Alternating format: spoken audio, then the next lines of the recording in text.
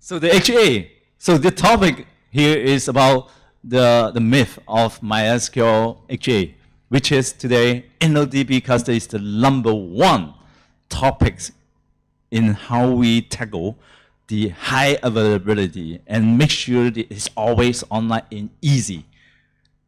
So HA, high availability in MySQL, it has been around for many years.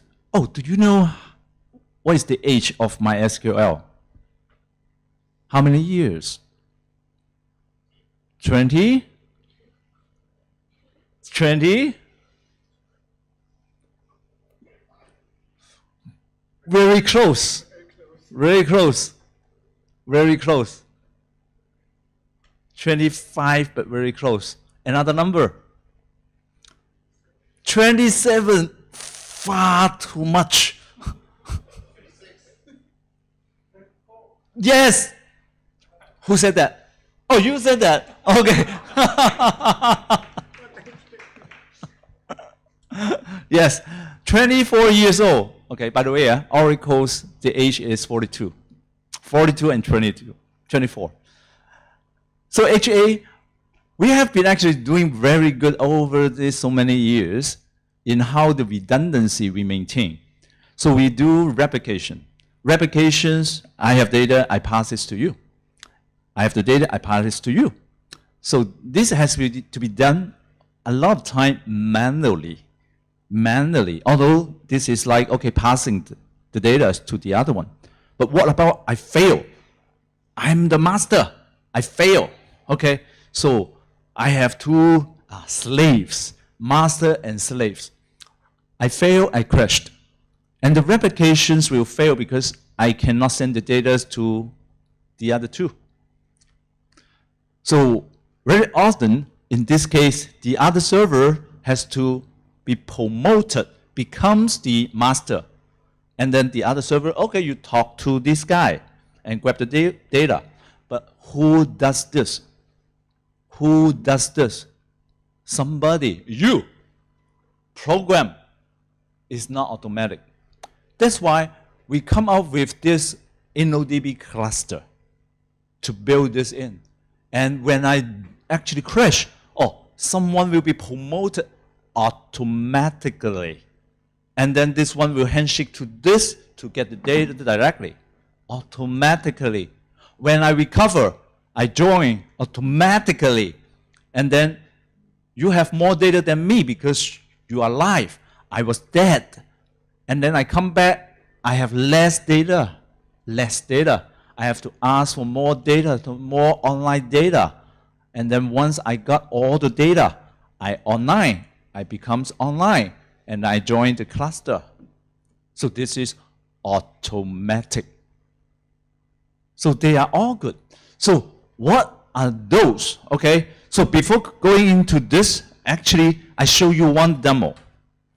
So basically, in here, this is just a screen to show you I am accessing the database. The access to the database is I can select the data in here, select one or whatever. It doesn't matter, just to select a value.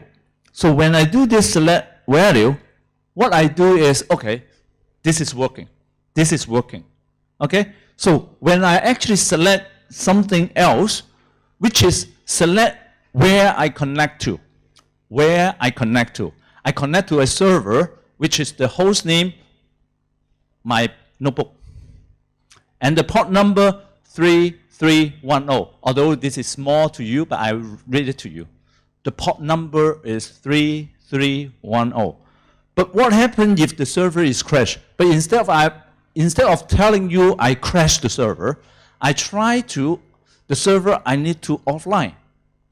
The 3310. I'm promoting another server called 3320 to be the primary. And what happened is, I go back and then select this again. Okay? What is it? Can you read? Your eyes is good, I believe. What is the port number in here? 3320. That means what?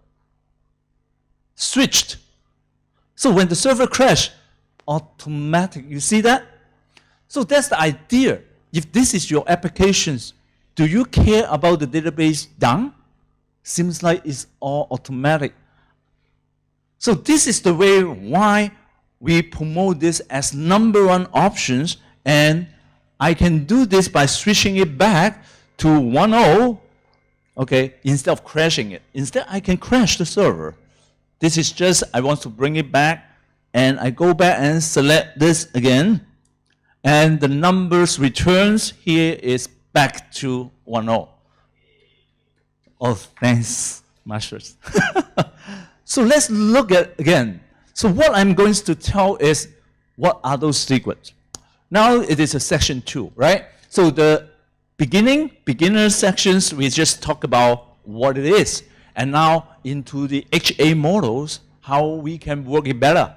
And the next sections after my talk will be the trend about NoSQL, how MySQL is working on. So it will be after me. And the last section is everything is done.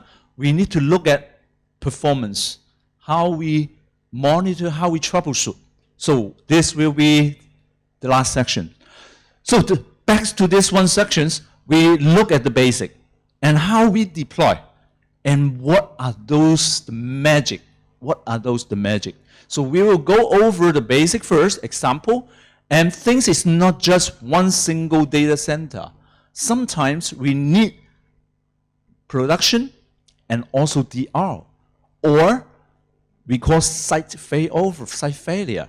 In here, oh, earthquake, or the building crash, or the room crash, or the power's gone.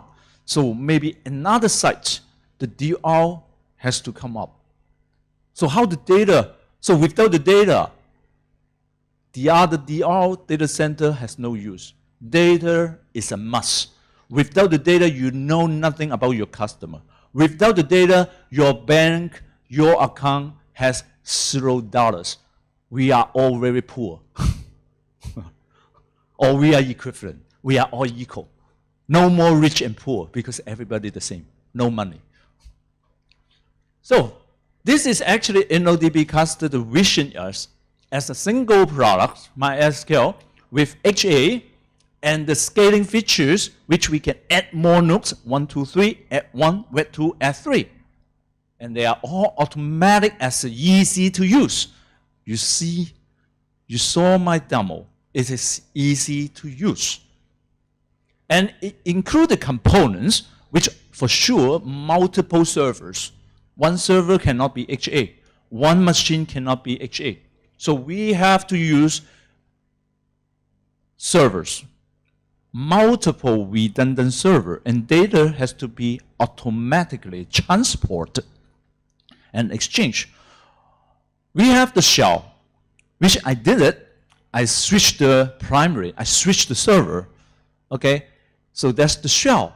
And there is also the router, which is the router in between all the server, all the backends, and it's like a proxy. The applications is always connecting to this kind of router, and it knows where it has to talk to. So look at this as the basic. We have been talking about master-slave replications at the beginning, and we are talking about InnoDB cluster in this talk. So what that replication is, the replications by default, people use asynchronous. It's like posting a mail. The data is written in its own server, and there is binary log. It's like a data staging area, which is supposed to be sending out. So this is, we call this binary log. So data is committed only within a single server. And the messenger will come in to pick up the data from the binary log and send it over to the inbox to the other office, which we call this relay log. And the relay log is just kind of messages in the box. Someone's to pick this up and has to transform this into SQL statement and apply the data back to the database, and our applications when we use the slave server, we can see the data. That's why when we send the data to the server, we call this master. And then you want to read the data just right after I write the data on the server A, the server B may not have the data. And there is also a point when the server A is crashed, the last minute data may not getting there because the data is still there, the message hasn't come yet. So there is a risk data's gone and lost. And there is also the so-called half-half semi-sync, meaning that when the data is written on my server and I pass to the binary log on my server, and this also pass to the other side relay log, when this actually data pass from the binary log and relay log, the whole section is acknowledged and committed. So when we commit a data, it has to be here and as well as there. That means we do not have the data loss as what I described in the asynchronous replication. This is called semi-sync. Semi, half-half. Why half-half? Because I deliver the data only just the edge on the other box. And the data has to be applied to the server later on. That's why this is half and half. So this is half and then another half, which after apply, people can see data on the server. So as what I said, the InnoDB cluster is the magic to automate this like the process of sending the data, getting back the data, and promote the database when there is a crash. So this, we have the group replications to exchange data within the group, and they are the members. And there is also application connect to router and sending to the backend, which we do not need to care about which is online or done, because it's all automatic. And there's the shell underneath here to maintain how it works. So all this actually within the enterprise edition, we have the graphical GUI and to monitor. No matter what, let's look at deployment example, how this actually may help a company to deploy these HA models to make sure we are always getting online database and it has to be always be there. So here's the example, at least 3 servers. Why we need 3 servers? 1, 2, 3 at least. Because look at just you and me. If I crash, okay, for sure you have to be the one serve the data. If you crash, I have to serve the data. But what if in the middle it crashed? I mean the network is crashed. So are you alive? If I can talk to you, this network is not down. Okay, but the network is down. I cannot talk to you. But somebody can talk to you. Are you alive? You will say yes. And then you ask me, am I alive? I will say yes. So both alive. You write partial data on me and you write partial data on the other. Okay. Data is crashed. So that's why this split brain effect is no good. That's why within the 3 servers, when the network is really down, so here 1, 2, and 3, server, the network between this and me is down. We have the majority. 2 is bigger than 1. So we will tell we are alive. This one as 1, the minority, he's going to tell you, I'm gone. So that's why this is actually very essential. We have this like majority and 3s for deployment within one data center. And the application will connect to it through so-called the router as transparency to access. When one is done, the router will know, okay, this is done, this is gone. It connects to the other server for data. And what if we have some more data center?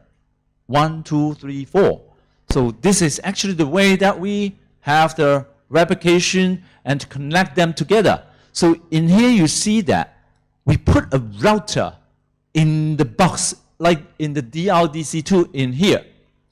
So the router is taking care about when the database in here 1 is down, When one is done, the router knows, okay, one is done, it will connect to the other and to get the data. So it is intelligent to maintain the data stream from the production site to getting the data to the DR as always.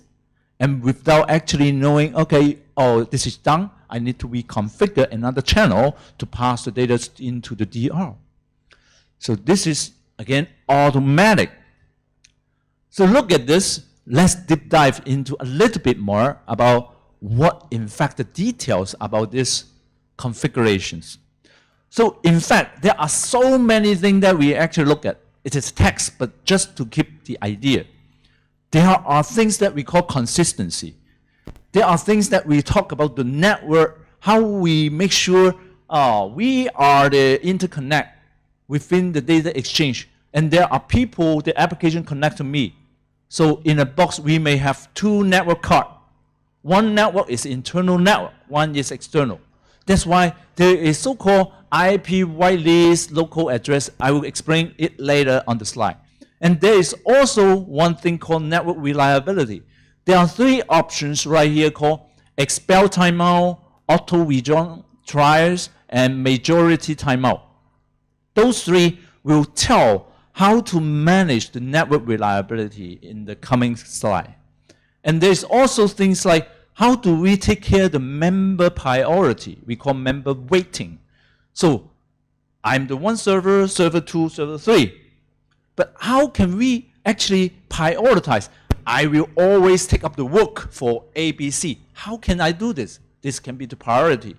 Oh, I always to do the work for apps. Okay? So people write data, always write to me. When I fail, always write to the others. So we have 3 servers. The third server can be very relaxed. In fact, sometimes when we do jobs, some jobs is very heavy, like reporting, very heavy. We never want this heavy job to actually concurrently to run with the OLTP. So we can put this heavy duty job on the third server. On the third server. Unless we know this is 1, 2, 3, then we can actually run on 3 servers, the third server. That's why the priority, we can assign priority, which is the member waiting, and we can actually put the workload on the less so-called prioritized server. And there is also how we call this exit condition. What we do if somebody actually the network is cut, and the server is what idle there for what?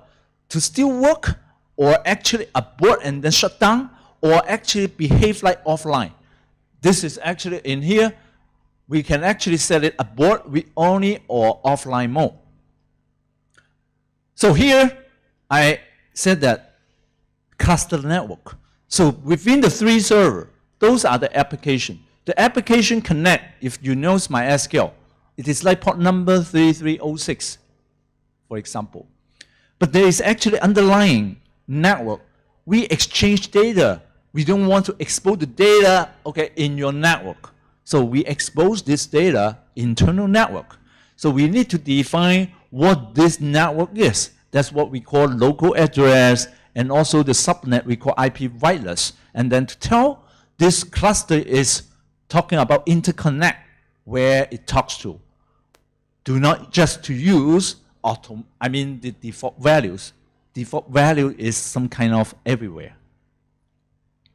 And there's also, I mentioned a bot server. So a bot server, the red box is the primary. When actually this is actually one server's cut, and this server is leaving the group, and at the end, it's just timeout and shut down. A bot server is to shut down. So it is good or it is not good. I believe may not be always good, because you see the server is gone, and then you may have problem to see, should I restart it, or is there any other issue why it shut down? If this actually just offline, it's just online, and then you can look at the warning, and then you can tell what happened, why it's offline. So it is better than shut down. That's why we have the exit state action. What is the exit state when this kind of, okay, you're leaving the cluster? What should be the state, okay, is going into? And there is also the consistency when we talk about when failover, automatic, but how is this done? So when this actually a server, which is the red one, we call the primary. Primary, we write data on the primary, but we read the data on the secondary. So when we write the data on the primary, so data will pass to the secondary, the other two boxes. There are some backlogs, some data to be queuing up, okay, to write to the secondary server. So I finish, but I pass the data to you. You have to write back to the database. So what this means, when this so-called apply stage, when one is the server is crashed, primary is down. And this one is promoted. When it is promoted, somebody will come and then see, I read the data. When I read the data, the last two pieces, you see the last two pieces data, it was written on the primary, but it is still in the queue. When I read, I may not be able to read the yellow and also the green. I might not be able to read because it hasn't yet applied. So what this means, the data is not the updated data. So how that works? What we do here is the stale data. This actually, what we want is when this data apply and then we read it, whenever it's switched. That's why it comes up with the so-called before on primary failover. In the applications we create, we can set the section. Whenever there is something, okay, we failover, we need to wait. It's automatic. As long as there is default setting that we put it in. And before on primary failover, meaning that I need to get the data, okay, with the consistency when I failover.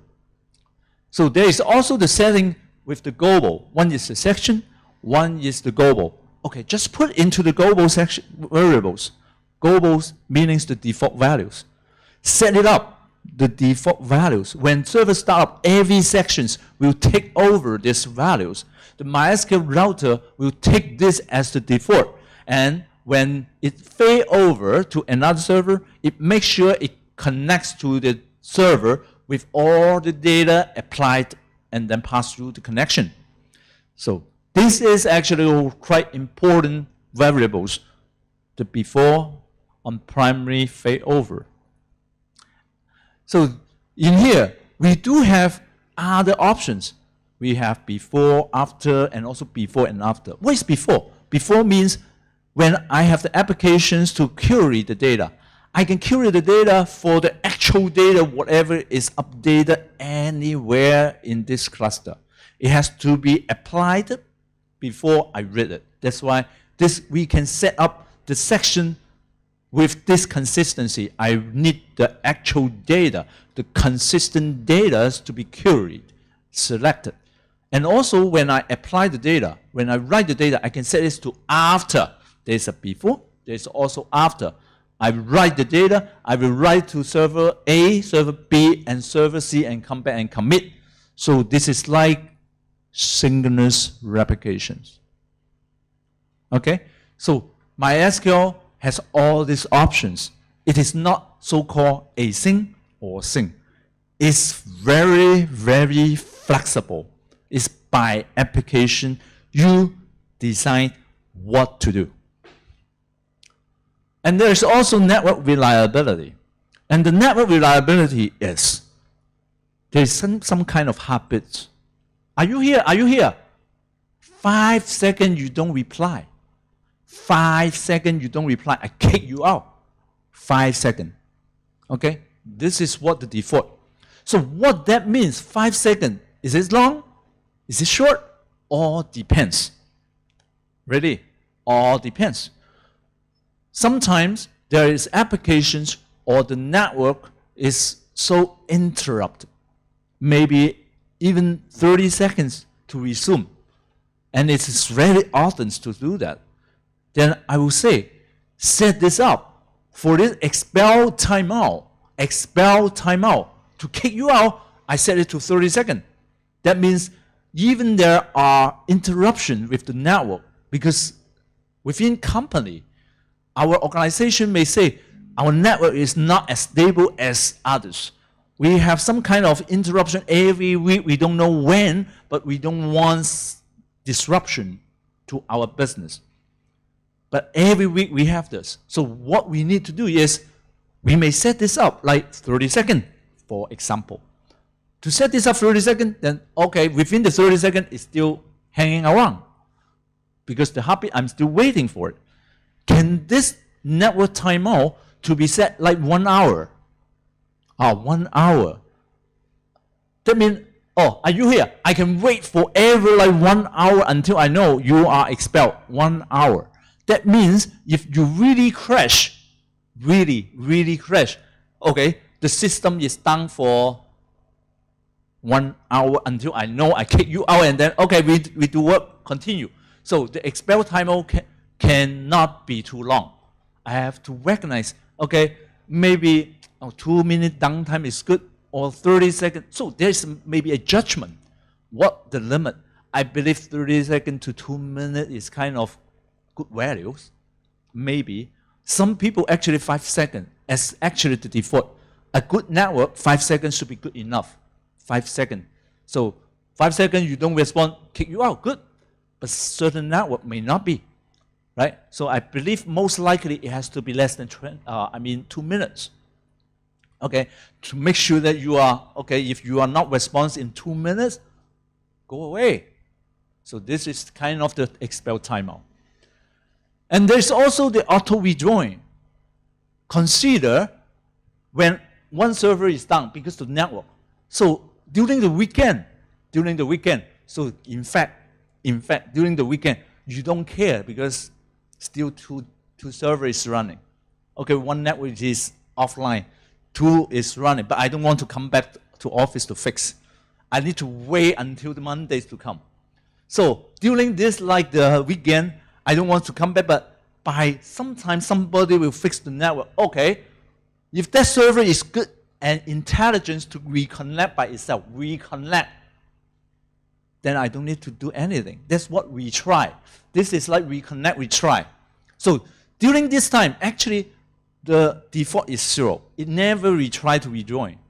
So if we set it to like 12, 1, 2, 12, it means that every 5 minutes, it comes to, okay, I come back every 5 minutes and try to rejoin. If the network resume, okay, come back and then back to the state. It's the cluster. 12 means 1 hour. 12 means 1 hour. So if we are talking about 3 days, let's assume the weekend, 3 days. Then what values do we set this? 3 times 24 times what, right? Times 12. Every hour 12. And then that's the value, set it to it. And then 3 days, the server still keep retry every 5 minutes. So they are the values, okay? And there is also one called the majority timeout. Again, wow, you are the part of the game. You are responsible for all the data's creation. When the transaction is coming to you, at this point, crash. Commit data is trying to ask, are you there? And then, are you agree? Are you agree? Okay, do you agree the data? Your network is down. I can listen to you. You cannot listen to the networks from this, okay, transaction. So this actually the majority is here. You minority. So what happens to this minority is by default this value. By default this value is 0. Means hang. Means you just hang there. Somebody to look at you. Hang there. Okay, 0 means hang. It is good. Somebody to look. And then we to just, oh, good. We have expel timeout. After 5 seconds, kick you out. Okay, you take up the primary. So the other one we have the primary. But you also as primary. You have 2 primary, but this primary is dead. It's hang. So this is the majority timeout. So what we do, maybe you said, okay, 1 to 0, 2 minutes. So after 2 minutes, this hang will come back and then say errors. And when these errors happen, so this actually the data will roll back. And you know, okay, this one, you are actually not coming back, so your minority will turn the state to error state. When turn this error state, and then because, error, and then you will try to see, am I able to, after 5 minutes, am I good to go back? So this is actually going back to the process. So this 3 is a good trial to look at how to protect the server and automate the process, how to retry and make sure the network is still unstable or stable and still keep our servers to be reliable. They are very good and important. And in the MySQL cluster, InnoDB cluster, we add new features from time to time. In the in July, we add one more feature called clone. It is quite easy. And when we have 1, 2, and the third server come in, so it is just empty database, nothing. We have data, always we have data, 1 server or 2 server. What it does, clone my data to you. It's just like backup and recovery. So this clone is just easy. And in here, the MySQL Shell, we add the instance and recovery method as clone. And the data will be just all data back. All data back. Even the username, all this. By default, your user root is empty password. When I clone my database to you, my user password is yours. I pass to yours. And the empty password is no longer valid on that server. So here, this is kind of the demo. But other things, so this is like automation. There's also performance-wise. How we tackle the database, like when data is written back onto the slaves. Here, we have the database as master. Data come here. I pass to you. I pass to you. Data has to go back. We call this SQL applier. Apply the data back to the database. So we have the algorithm to make sure that we can work in parallel. This is what the parallel type. Default is database. And we can change by clock. Who can run first, who can run the second, is by like the timing. By default, who can actually in parallels to run is by database. MySQL, the first line from Ryan is talking about database equal to schema. So basically, each database we can run different threads. So if we have more applications and writing to database DB1, DB2, DB3, then DB1, all this transaction, they are independent of DB2 and DB3. So those actually parallelizations can concurrently executed, okay, by databases. By database. This is the default. But in many cases, we do not run multiple database and then parallelization in this way. In many cases, what MySQL or the application is written is one single database, or even multiple databases. They depend on each other. So what we do is we can change this parallel type to logical clock, and then put in the parameters called workers. How many workers do we want to work and to apply the data? 2, 3, 4? It depends on your I/O and also the CPU. You have more, you put in more, and data come in more, and it actually execute at the same time, and put it back to the database. So this is how we actually make it, okay, work faster. Logical clock and more threads, and the commit order must be preserved. Okay, so this actually is handled nicely. And in the InnoDB cluster, MySQL, we have this so automated way of InnoDB cluster. We have some kind of GTID, and we need the bin logs to be in certain format and the criteria. They are binary format, checksum, GTID, and how the data is actually sitting there in the repository doing the table. And also when we write, how we put a hash number, and then that's using what kind of algorithm we have to define in here. So here, I'm telling you, there are a lot of things that make it more reliable and make it run to be better and faster, right? So it's so happy we have this automatic MySQL InnoDB clusters to get failover automatic and to make it work. And there is also router configuration. We have the server, we also have the router. The router, we need to take care how many connections to connect and where we put the data. Okay, the log can be info, and on Windows, we can put in the event logs, window events. If you like the Windows applications, you know there are places we put the logs on Windows. So people will see that the event logs may be a place. And there is also the notifications. Wow, the server, ABC server, we may have server down or someone to switch over because of manual operations. So this is notification. Things changes among the server. We need to proactively to notify the router. I have changed. Next time you come to me, talk to this, talk to this, talk to that.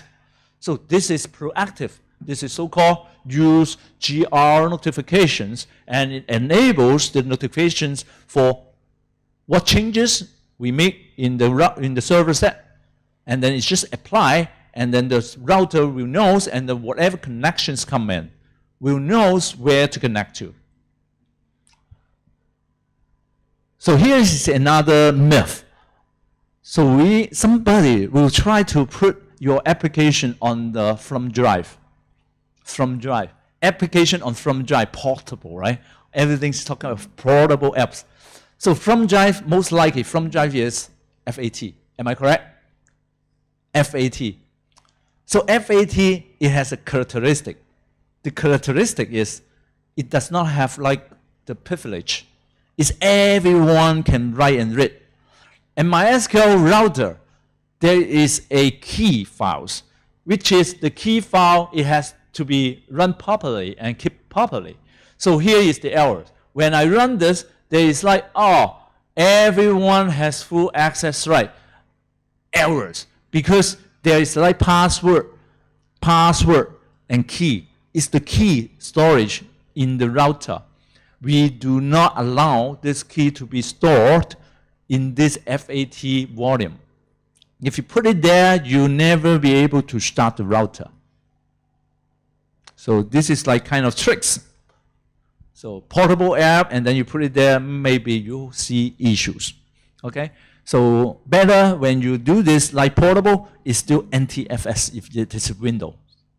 Or on Linux, it's ext2 or 3, doesn't matter, or 4. What is the very common file system on Linux? ext, XFS. Yeah, by default, correct. But on the thumb drives, people don't do it. Still FAT because Windows use it.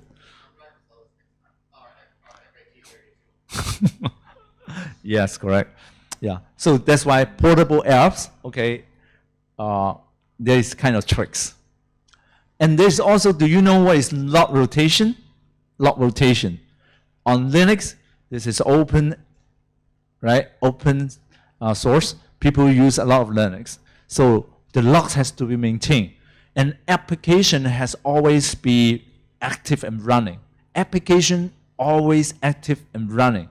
It always kind of writing to certain files. It's the logs file. It's being locked. And you'll never be able, it's grow, and then too big. It runs 1 month, 2 months, a year, and non-stop. You'll never be able to clean this up. So we need to find a solution to stop it and then rotate it and clean it up. So log rotation is the way how we trigger. Usually on Linux, it is using signal to signal so-called a hang up, HUP. So you send a signal Q minus 1. Okay? So this is open source. You are technical. I tell you more detail. Send a signal Q minus 1 to the process. It tells the process to close the file and reopen the file. So what we do is, this is actually the tricks. On Linux, you man the log rotate. Man the log rotate, you see how you do things. And the router can do this log rotate at the same time. Work together with log rotate, and the logs, okay, can actually be renamed and also can be closed and reopened. So all this, we have the shell. We set the option, we maintain the cluster, and they are all be within the shell we call admin API. Admin API. We have DBA command, we have cluster command, we have all this working nicely, and it is command line. Why we have the command line? Because a lot of things, we need to integrate this admin to other tools, and we use some other things to monitor, and there's the graphical GUI, or we use others, but we still need the admin CLI to maintain the interop with other products. So admin API to get the things, how it works. We can set options, we can see options, we can set a specific server options, consistency, failover, and all this can be done within the shell. Only 4 lines, you can create the cluster. 4 lines of this shell admin API. You can create the cluster up, up, up, and then we bring this 3 into a cluster, 4 lines of code, and then we can bring them into cluster. It is very easy. Okay, so there is also the way that we see backup recovery. So the backup recovery is the way how we see the efficiency. Oh, we have the A server, B, and C. Where do we back up? Sometimes we back up always the very active server, very busy server. No, we don't. We may want the third server, which is quite a lot idle, and we back up from the very idle and relaxed server. Am I correct? The busy server still keeping to run database on other activity. We will separate the loading on different server, so the backup may actually be executed on the lower priority server. So the backup has to be also running fast. And we have the writable server. This is read-write, this is read-only, and this is read-only. And when I back up from the read-only, so this actually the backup will go to the read-write server and write the data and telling you already back up. And the 3 server will be consistent, and it knows we have already finished the backup. So this information is maintained in the database.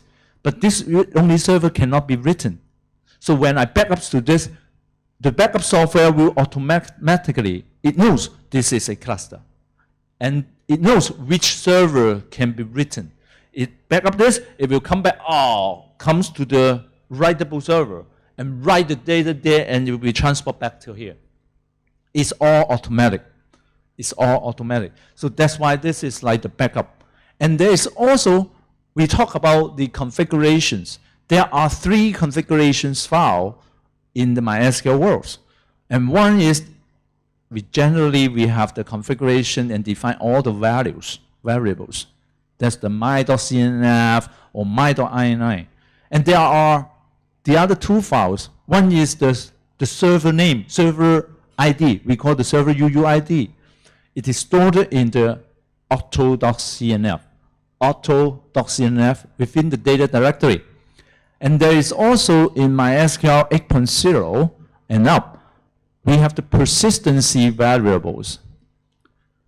Persistence variables, it is stored within the MySQL d-auto.cnf. MySQL d-auto.cnf. So these 2 files, it indicate the actual server identity. Okay, so free configuration, if I have the data, you have the data, I have the data. So when I restore to there, and then I put up the so-called the 3 CNF file, and the name, they are the same. And we just need to make sure the GTID must be the same. So from the backup, when we back up using the enterprise, all this, okay, back up from me, and I know how to reprovision another new instance, and then bring it to like in sync within the cluster as one new member. I back up the data using enterprise backup. And then there is a GTID information about me, about the server. GTID means, like in Oracle, the SCN number. It knows what actually stored within the database. What actually I can bring back the data within the SCN, or we call the GTID. So this information is called metadata, GTID metadata. This is within the InnoDB, within the enterprise backup. When this actual information recovered back to the new member, and data is there, GTID is there, and 3 configuration is there, this is new server with the same set of data as the existing cluster members. And they can form the new cluster. Okay? So if you want this as the same name as the existing one, put it back to 3 config. If you don't, you think this actually serves a new name, okay, remove the auto.cnf. It will be another name because the auto.cnf is the name, UUID. You just delete it. It will come back, oh, you are a new member. I don't know you because your name is ABC. My previous name is XYZ. So if you delete the auto.cnf, you got the new name.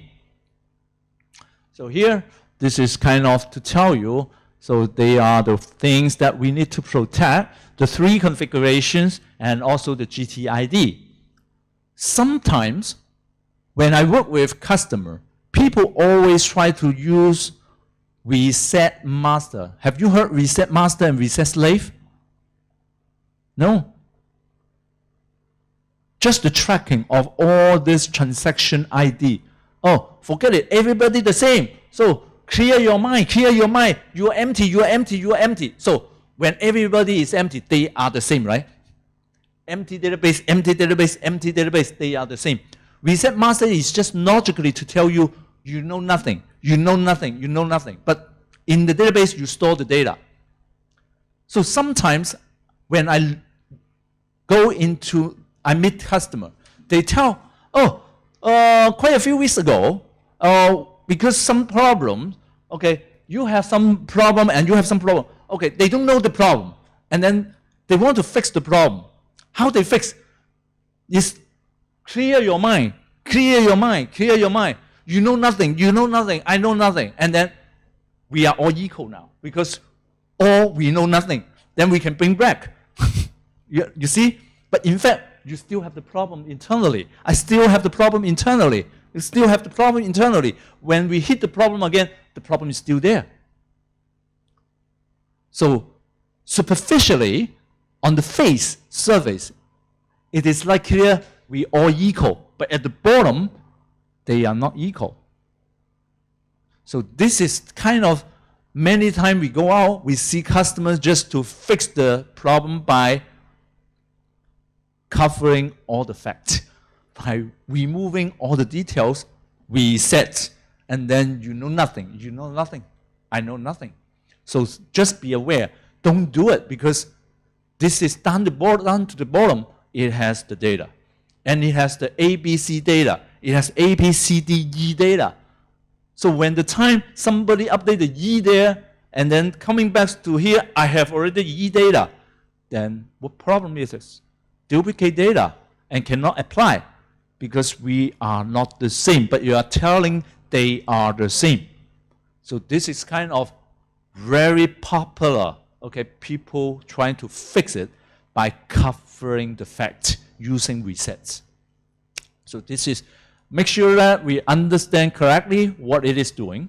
And people always to back up with the scheduled jobs on the Linux, like cron job, and then to back up the data onto a separate folders, the separate volume, because backup always grow, and then you have never expect this, somebody will come and then clean this up.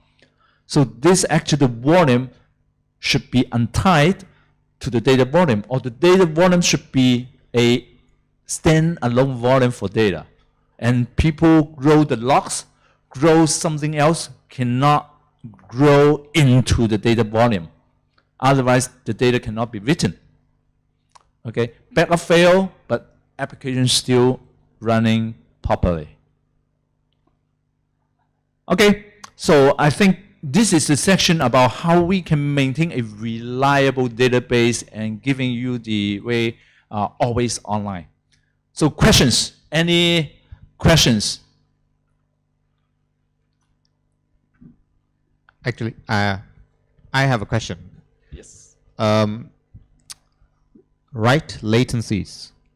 So how does the various configurations or strategies affect write latencies? So, for example, does it block the writes, or does it write but then it does not return until all the data is consistent? How does it work? Okay, thanks for these questions. So the latency means that when we have the applications to write, so it depends on whether the operation is to write data, whether this is like to read data. So the question is about to write data. To read data, okay, first to go the other side. To read data, the latency is about we read on server A, server B, and server C. So they are independent. It doesn't require to read from me and then I ask the other data from other servers. So it is very fast read and very isolated environment. Good. Actually, this is a good environment for scale read because all independent. 3 not enough, adding 4, 5, 6, and then more users can come to read independently and concurrently. So this is read. And latency is to read built-in. It's about I/O and memory latency. To write to a server. So basically, MySQL InnoDB Cluster, okay, can be single primary, single write, can be multiple writer, single writer or multiple writer. So let's back to single writer first. Single writer first. So single writer is to write on the one server. The one server has to pass data to ABC server. Pass to me, pass to the third. So the latency is, hi, I have the data, I have the data. It requires the acknowledgement. That's the latency. So this first, it write the data to the server in the memory, and then pass the data in the memory to the other server. So the latency is still memory, not I/O at this point. Not I/O. This is important. And this, like we call this certification process. And it requires the majority rules. It's about latency. Majority rules means if this is 1, 2, 3, majority is 2. So when any one of the servers say yes, pass, and you are ignored. Why this happened? Because when this is to write, and somebody to tell you, okay, that means the other one has to say okay. Otherwise, this one just drop off. You have problem, you just get off. So that's why this is the majority rules.